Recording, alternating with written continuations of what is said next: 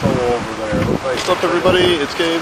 Day one of the TranSuprior, and we are a couple hours short of exiting Whitefish Bay. And it's pretty dismal, very gray, as far as the eye can see, pretty much. Couple boats behind us. Haven't really gained or lost much ground today so far. Dad is happy with that. Skipper back there, so that's all that really matters. Don't know if that comes up, but there it is. Well, hello again in the copacetic. Things calm down a little bit. Wind's down to about 4 or 5 knots. We're pretty much pulling up the rear of the field here, but we're making some dinner, so couldn't be too bad. Probably can't see that. There's a boat off to our starboard. There's a spinnaker up right now, as you can see. And we have 3 boats to the fore, and another one to the rear, pretty far back. So we're not dead last, just yet. Forecast for the night is for things to die down. Can't get much worse than this for lack of wind. But I won't complain too much since nighttime is not exactly where we shine. So we'll just hope that keeps up. Gabe signing off. So here we are again on the copacetic, TranSuprior 2009. We're inside right now. Yes, I am wearing a helmet. This is one of Mr. Dad, Captain Dad's approved safety devices. Since conceivably at night only one of us will be on deck. Also have these spiffy flotation jackets, automatic deployment, etc., etc., safety tie-ins. Inside's pretty plain, kind of hard to capture on this little camera. We have dinner boiling over. Quarter berths, V berth up in the very bow. Right now it's just got nothing in it pretty much. The head, you can't really see hiding behind here. I'm not a big fan, so I won't show it to you. Full down table, full berth, quarter berth again, full of storage right at the moment. We do have a radio on board, never use it. Old school Loran C marine radio. Backup handhelds, air horns. Pretty much Department of Redundancy department when it comes to stuff on a sailboat race. Autopilot's churning away right now. Still running the spinnaker, pretty low wind. EPIRB hiding there, just in case of a real emergency. That's kind of the quick tour of the boat. Cockpit out there with our comfy cushions. Looking lovely.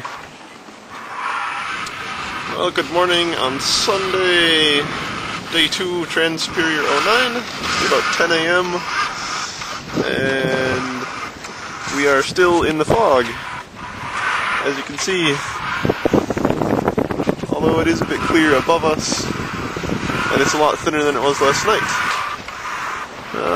Not a whole lot to report since last time. It was an interesting night, lots of thunder and lightning all night. A couple of bursts of wind, but for the most part pretty slow.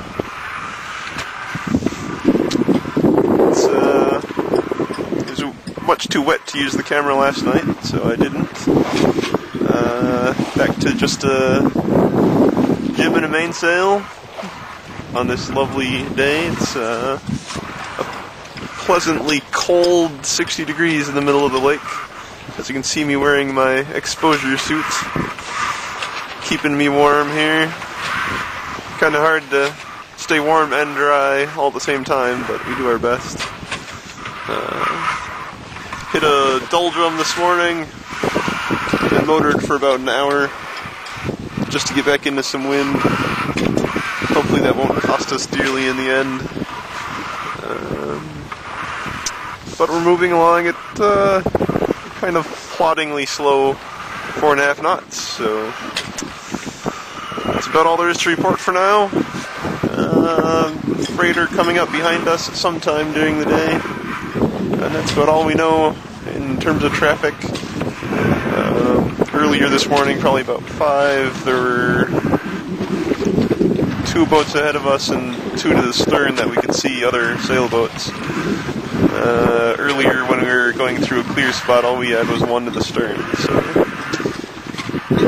kind of hard to tell what other people are doing, but we're having fun, so that's what matters. Well, good afternoon from Copacetic. It's about a little after 4 o'clock in the afternoon, Sunday, day 2 of TranSuprior. The upside is, as you can probably tell, the sun came out finally. Downside is the wind went away just as fast as the sun came out. So, as you can probably hear in the background, we're motoring, which means we are out of the race, so to speak. No longer competitive, so ups and downs, I guess. The upside is it won't take us 8 hours to get to Copper Harbor from where we're at. We should be there within the next 2 or 3 hours instead. I can start to see a little bit of land off the bow. Probably Rockaway Mountain and the other mountains out towards the tip.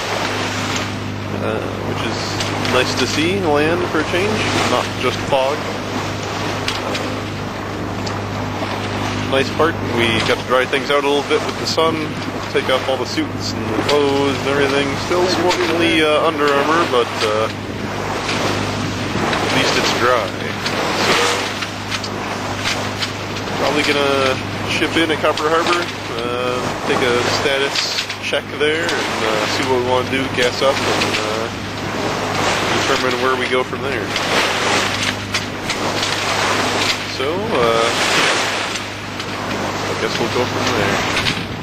Well, good morning again from our failed attempt at TranSuprior Yacht. It's about 7 o'clock in the morning on Tuesday now. It's a beautiful day out here so far. Woke up to glassy, smooth Lake Superior. Had a spectacular sunrise this morning. Got some pictures of that. Had a pretty spectacular moonrise last night as well.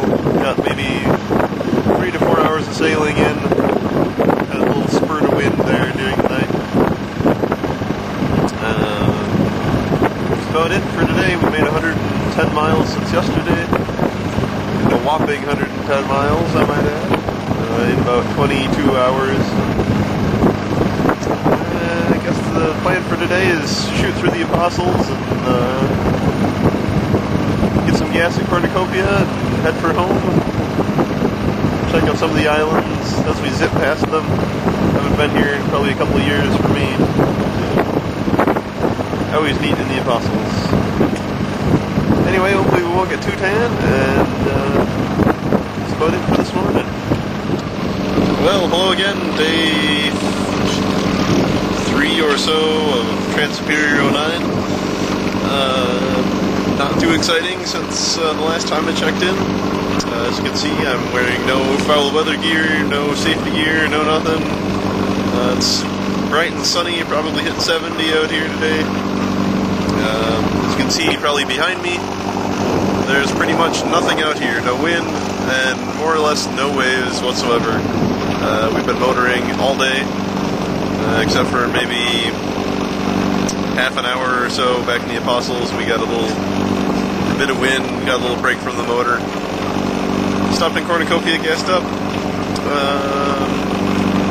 and now we're about 12 miles from Duluth Liftbridge, the official finish line, where we'll be going and dropping off our beacons and all that good stuff. See where everybody else is we're in cell phone coverage. Dad talked to Jane earlier. Apparently about half the field is actually in Duluth already, so they must have had wind that we didn't. Everybody else is still behind us as far as we know. I haven't really seen anybody out here today, surprisingly, so I guess we'll see when we get there. Other than that, it's probably the last you'll hear from me from the boat, so it's been fun. We'll have to do it again sometime, maybe with more wind, hopefully.